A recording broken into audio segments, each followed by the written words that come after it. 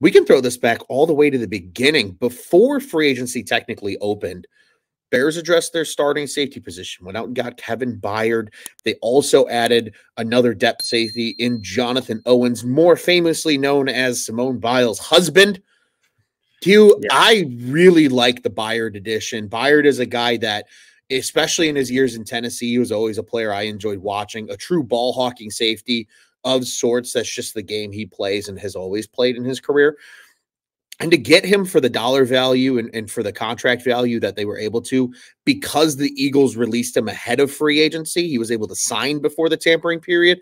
I think that was a great move by Ryan Poles to just address that position immediately and before free agency could even start. And then Owens is a nice depth safety. We've seen this Bears defense have to go through countless defensive backs.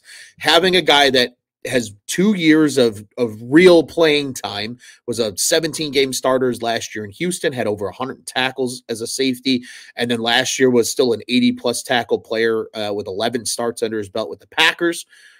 It's nice to have that depth at the safety position. So Ryan Poles shores up the defensive backfield. Jalen Johnson obviously got re-signed and got his big extension. The DBs are ready to roll, Q, and they took care of it pretty quickly in free agency. Yeah, so with Byard, I mean, you are basically getting a player who I think is very similar to Eddie Jackson pre-injury. Because Eddie Jackson wasn't quite the same last year, as much as I hate to admit it. And he missed time with more injuries. And you'd hope that Byard has historically not really missed games. He is 30 now. I'm always a little nervous about defensive backs at 30 and over. You know, I just think of Antrell Roll.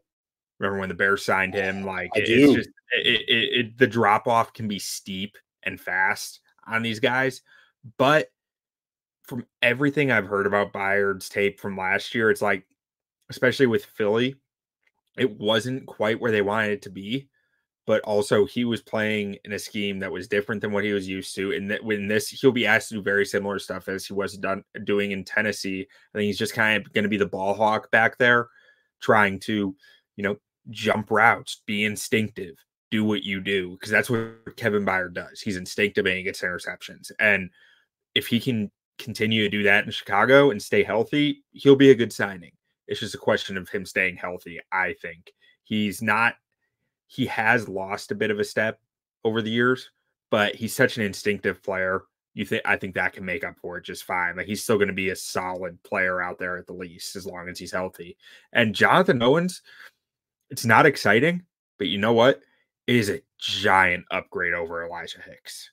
Like, it's very similar to the Coleman Shelton versus Lucas Patrick idea. Like, if you're a baseball fan, it's, Matt Clapp said this to me earlier. For anyone out there who follows Matt, great follow on Twitter for Cubs and Bears stuff. But he said, yeah, it's like when you add a 2 WAR player in baseball to replace a negative WAR player. It's not that exciting, but it makes a huge difference.